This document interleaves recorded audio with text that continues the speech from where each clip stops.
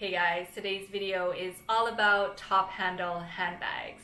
So I am really excited because we are on our last few weeks of quarantine. I think we just have a week and a half to go before quarantine is lifted and we can go back to some sort of sense of normality. Even though I know that it's going to be a new normal and things won't exactly be the same way that they are now, I do feel that I really want to get back to work. I really want to get back to my normal routine and things that I usually take for granted, or I used to take for granted before this quarantine happened. And yeah, I'm just really excited for that. But anyways, before that happens, I do have a few more videos to put out, and today's video is all about the top handle bags in my collection. So usually on a regular workday, I will reach for a crossbody handbags, but on those days where I want to feel a little bit more put together and a little bit more ladylike, I will reach for a top handle handbag. So in today's video, I'm sharing with you some of the top handle handbags in my collection, and I have tried to get a range of bags from different luxury houses. So let's begin today's video with the first one, which is the Lady Dior. So this is my absolute favorite handbag actually, and I love this bag to pieces. I just feel that it is such a classic and it just looks so beautiful. Every time I use this handbag, I feel really elegant, and I just love the feel of the lambskin leather, and I really like the way that the gold Dior charms just match so perfectly with this handbag. I really think that it is the epitome of carrying a beautiful top handle handbag.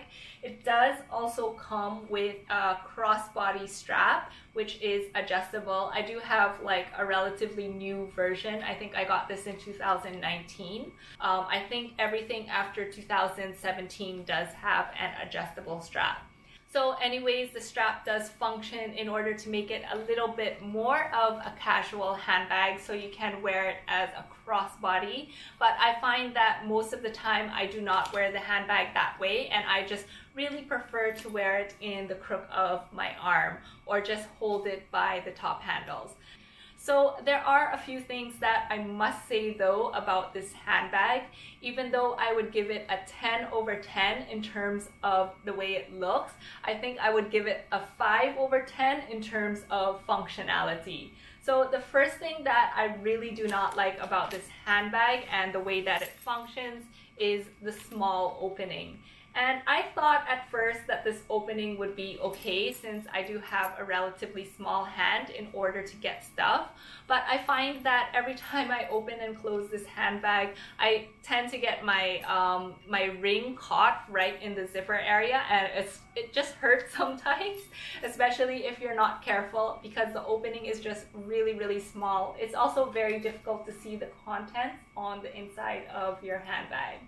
The second thing that I would say that always bothers me is actually the handles. So you can see right now that the handles are in the letter CD for Christian Dior, but the problem with these handles is that they don't move further than this, and they are really quite stiff, so they only just stay in this sort of position. And it is okay if you're carrying it as a top handle bag and holding it like this, but if you are using it as a crossbody and the handles like flip like that, it does tend to hurt you, and then you always have to keep putting it up. I just find it a bit of a hassle. Even when you are sitting down beside your handbag and you have your handbag placed beside you, the handles do tend to flop like this, and yeah, you will be spending a lot of time adjusting the handles. So I would say that those are the two biggest things that I really do not like about this handbag.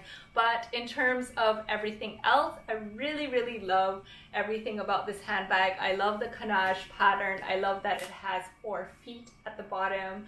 The gold hardware is absolutely beautiful, and even the zipper pull just looks like jewelry, and it is just such a beautiful piece.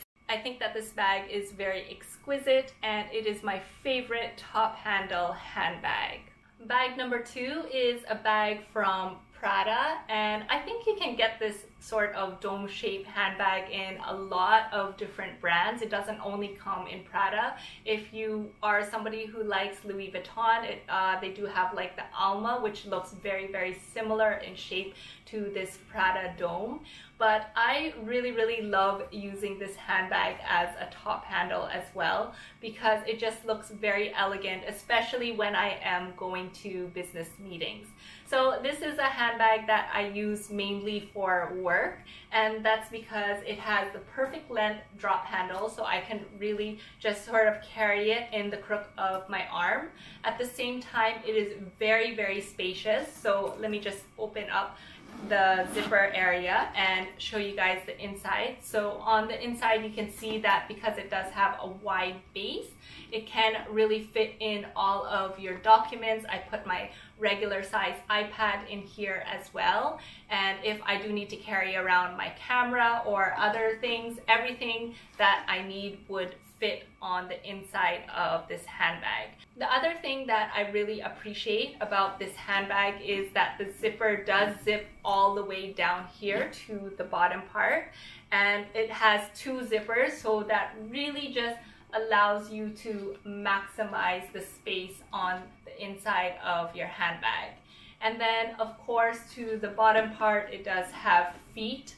I would say that I'm not too crazy about the fact that this is in a very light color, and you can see that it's already starting to fade in color.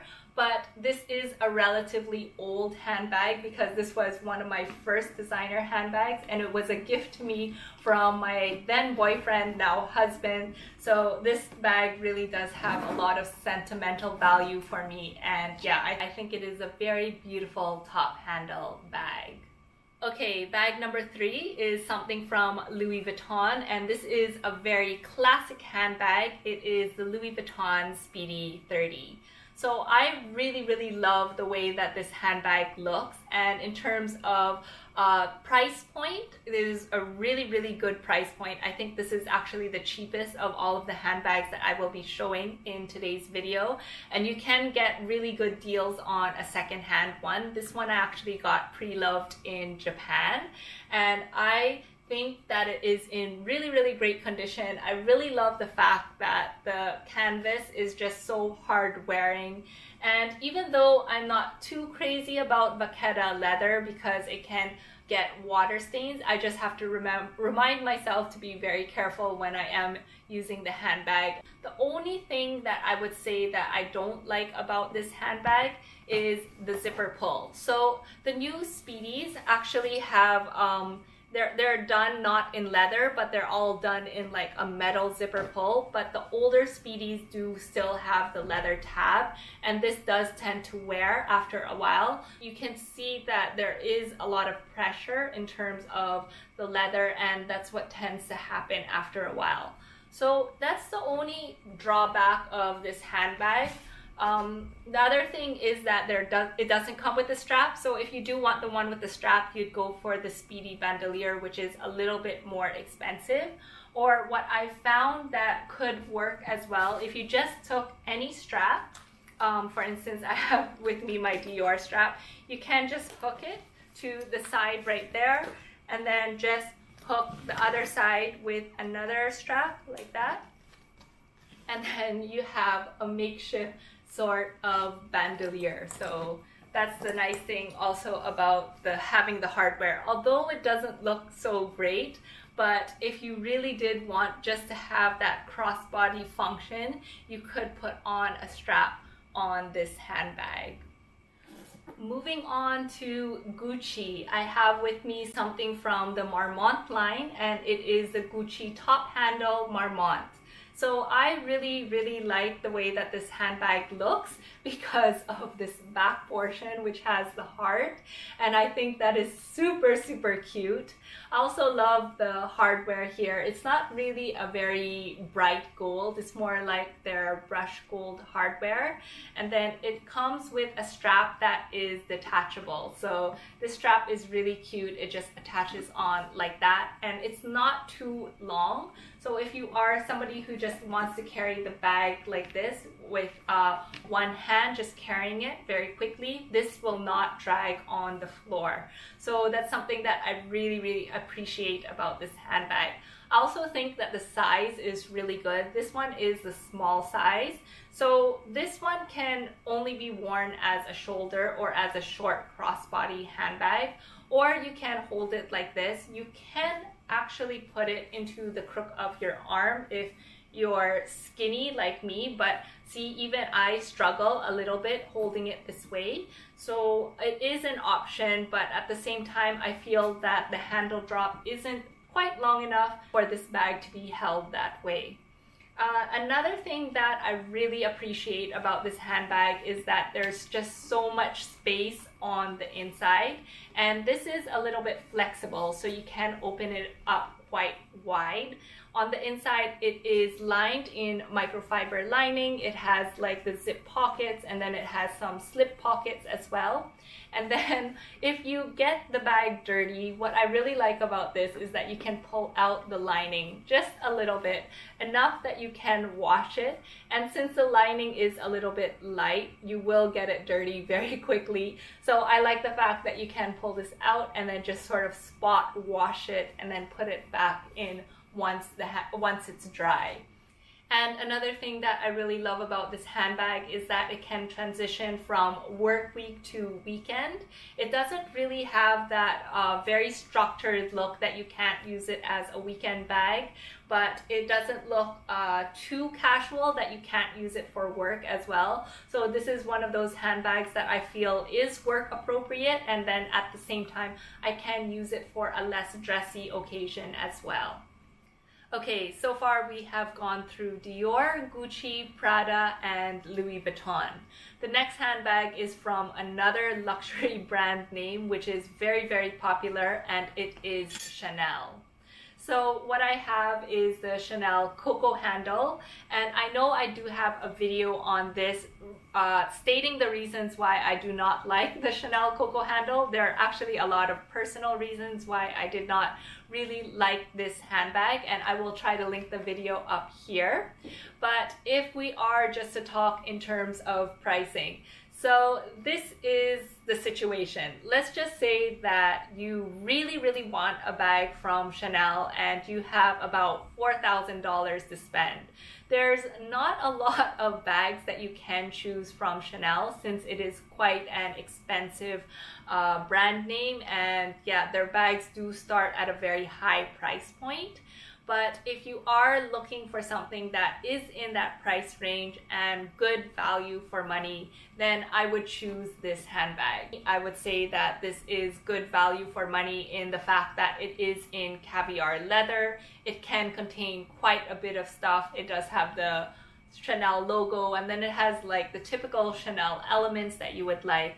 But at the same time, I do not find that this is a very functional bag. And I guess it can be just, the reasons can just be more of personal reasons, because I know that a lot of people do find that this handbag is a really great handbag. So I would suggest to really just go ahead, go try it out in the store really before making your decision on this handbag. So in terms of it being a top handle bag, the only other top handle that I can think of from Chanel that I really like is the Trendy, and that is so much more expensive than this. I think it's almost double the price of this one. So if I really was just thinking about price point and just matching the prices of handbags, I would definitely choose this one if I were going for a top handle from Chanel. So let me show you guys a quick comparison with the Gucci, and I wanted to show these two side by side because they are very similar in terms of their shape. And yeah, I think that these both are very beautiful bags, but this one of course is like 1/3 the price of this Chanel handbag. And the other thing about this handbag is that in terms of the space, you can see that the two are very similar in size, but I find that I can put a lot more in the Gucci. and that might be because of the way it's structured at the side. So the Gucci does have a slightly larger base, but I think it's also because when you open up the Gucci, the top right here is just easier to put stuff on the inside as compared to the Chanel handbag. And yeah, the Chanel one is just a little bit more difficult to get into, even though it does have like all of the pockets that you might like if you want to be very organized. But yeah, I just find myself having a very difficult time putting stuff on the inside of this Chanel handbag. The one thing though that I do appreciate about the Chanel Coco handle is that it does have feet at the bottom. The Gucci one actually doesn't have feet. It's just smooth leather all the way through. So yeah, I do appreciate that the Chanel has that in order to protect the bottom of the handbag. And of course, I think that the Chanel looks really, really good as well. It does have like a bigger handle drop, a slightly bigger handle drop, enough that you can put it into the crook of your arm. In terms of the length of the straps, they're both kind of the same length. The Chanel being very, very slightly shorter than the Gucci one. So if you are interested in having a top handle bag from Chanel, I would definitely suggest this one, but again, I would try to check it out first in the store and just really see if you like the handbag and if it is something that suits your lifestyle. The last two top handle handbags I don't have in my collection, and they are both Hermes. It is the Kelly and the Birkin. So I was able to try out the Kelly, and I thought that I would really, really like the Kelly because of the crossbody strap, and it just makes it very, very versatile. And then I really like the way that the Kelly looked. It looked very good as a corporate handbag. But in the weekend that I was able to try it, I found it actually very cumbersome to use, and that's because the two flaps just is just very, very difficult. Of course, at the same time, I was also trying to be very, very careful with that handbag just in case anything happened to it. But yeah, I just did not like the way that the Kelly worked in terms of like having to open it up and then being very, very careful at the side, just opening it so that you could put things in and out. So for that reason, I would probably say that I prefer the Birkin. And even though it does have like the two straps in the front which protect it, I just feel that because the flap, you can move it to the back side of the handbag. It's just easier to use, and only if you really want to put your handbag away for long periods of time, or you won't be reaching into your handbag a whole lot, then you could really just close it to be very, very secure. So because of that, I think I would prefer the Birkin over the Kelly, but I think that both of these handbags, if I were to get any one of them, I'd be so happy anyways. And I think in terms of top handle bags, these two are probably the most famous and the ultimate top handle bags to have in any collection. That is about it for my collection of top handle handbags.